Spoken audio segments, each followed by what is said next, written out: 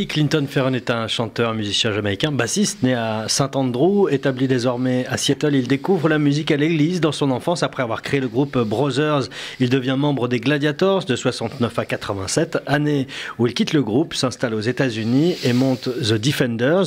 Puis en 1994 voit le jour le premier album de Clinton Fearon and the Boogie Brown Band, Disturb the Devil, qui marque véritablement le début de la carrière solo de Clinton Fearon.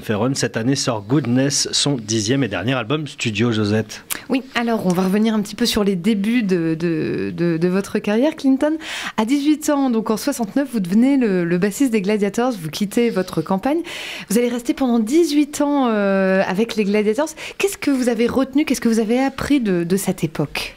1969, when you were 18, you left the countryside to become the bass player of the Gladiators. What did you learn from this experience? Because it lasted for over 18 years. Right. A whole lot, a whole book, many things. I learned that, loving music and to survive doing it is not easy. I also learned that, if you love something, you got to stick with it. Yeah. Il a appris énormément de choses, et notamment que quand on adore faire de la musique, c'est quand même pas facile de survivre. Mais quand on aime faire ça, il faut vraiment se jeter corps et âme dedans et le faire jusqu'au bout. Et alors, vous, comme on le disait tout à l'heure, vous êtes né plutôt à la campagne, puis ensuite vous avez été en ville, en Jamaïque. Est-ce qu'on fait la différence entre le reggae des campagnes et celui des villes? So you're from the Jamaican countryside, right? From the countryside, yes. Actually, St. Andrew, born in St. Andrew, but I grew up in St. Catherine. Donc il est né à St. Andrew, mais il a grandi à Sainte-Catherine. Well, is there a difference in Jamaica between the reggae from the countryside and the reggae from the towns? Reggae from the town is a little more slick. It's a little more slick, From the country, you can feel the country vibes in it, in terms of accent and contents too, lyrics. Oui, il y a des différences, notamment sur les paroles, et puis aussi le reggae des campagnes, pour parler comme ça, on sent le côté rural, notamment dans l'accentuation, alors qu'en ville, c'est moins marqué. C'est-à-dire que les thématiques ne sont pas les mêmes. Quelles sont la différence de thématiques? Would you say there are different themes in the lyrics when you're from the countryside? Or when from the countryside, then it's yeah. Oui, for the most part. And what would the differences be? Okay, for example, culture. For example, the group culture, right? And say, I'm from Kingston. So culture, Barry Salmon versus culture is from the countryside. Culture is from the country too. For culture, we used to go to the same little elementary school called Point Hill, close to Mendes, where I was living. Un très bon exemple de reggae du coup de campagne, c'est le groupe Culture. Qui représente vraiment ce reggae-là. Et il a été à l'école avec les membres du groupe, et pour lui, c'est typique de ce qui pourrait représenter le reggae de la campagne. Et puis vous partez à Seattle, où vous montez The Defenders. Vous recommenciez tout à zéro à cette époque. C'était quoi l'état d'esprit de la ville et des gens quand vous êtes arrivé à Seattle? So after the Gladiators, you left for Seattle, which was a whole different experience. Yes, what was the spirit and what was the town like when you arrived there? Well, there was already an audience there that really dig Gladiators' work, and so when the tour finished in Florida, and we went back to Seattle to do something, put together something called Defenders. People caught on to it, and we had a great following. And yes, in terms of temperature and so on, and the people, it was different from Jamaica, but the love was there, because, it's not something we got to start from the very start, because there was already a built-in audience. Alors, c'est pas été une reprise à zéro en fait parce qu'il y avait déjà un public à Seattle, il y avait des fans de reggae et la tournée de Gladiator s'était terminée en Floride et lui il était reparti à Seattle pour créer The Defenders. Alors certes il y avait une ambiance qui était différente de la Jamaïque, mais il y avait déjà un public quand même à Seattle pour le reggae.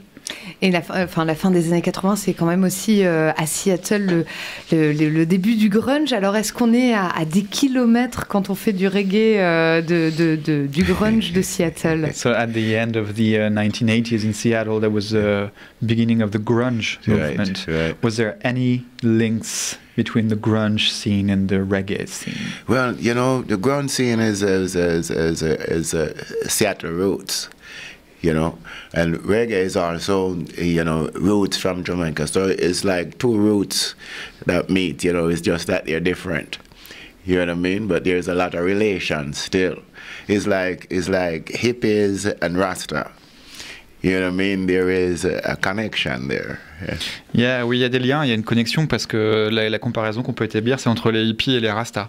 Et le lien, c'est les racines parce que le grunge, c'est les racines de Seattle et le reggae, c'est les racines de la Jamaïque. Et donc ça a toujours été ça le lien entre les deux styles musicaux.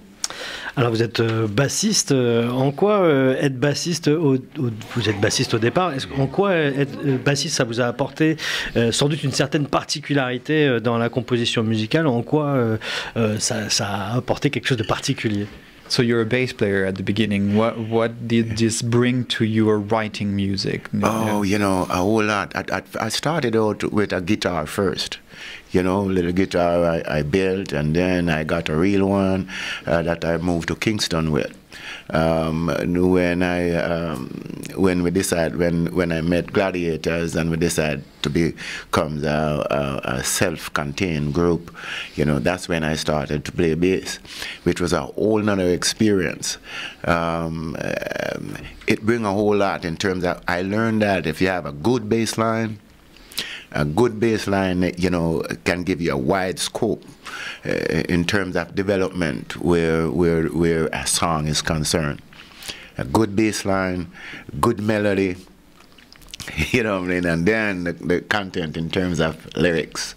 You know, you have those three elements, you're good to go.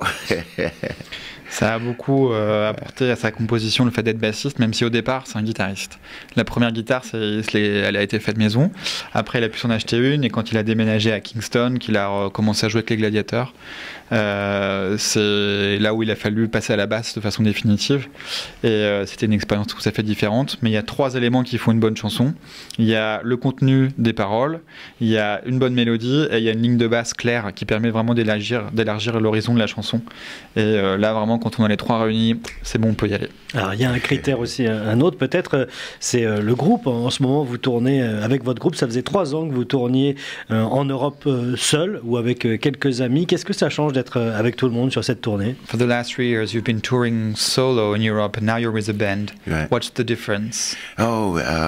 Solo is like you can be a little more intimate with your audience.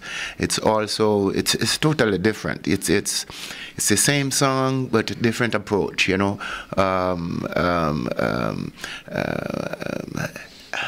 When you're up there by yourself, you're totally naked. You know, you're totally naked. It's all on you. You know what I mean? It's the song in its most likely raw form. You know, just like when you just make it. You know, and sitting under a tree or in your living room, that kind of. With the band, you know, then you put all the elements to it. You know. You hear it in a wider scope, like, you know, you just don't have one thing to listen to, or just a guitar and a vocal. You have bass, you have drums, you have horns, you have percussions, you know, all different things, you know. And I love the development of that too, you know, putting different elements together and have them work especially well. It's very exciting. Alors, la différence, c'est vraiment en termes d'intimité, parce que quand on est tout seul en solo, on se sent quand même nu sur scène face au public, et ça change vraiment, c'est les mêmes chansons, mais ça change vraiment le point de vue sur la chanson, la façon de le jouer et de l'aborder. C'est l'artiste qui tient vraiment le public, Et quand il est tout seul, il y a un côté brut. C'est un peu comme si on jouait la chanson tout seul à la guitare, sous un arbre ou dans son salon. C'est vraiment ce côté intime.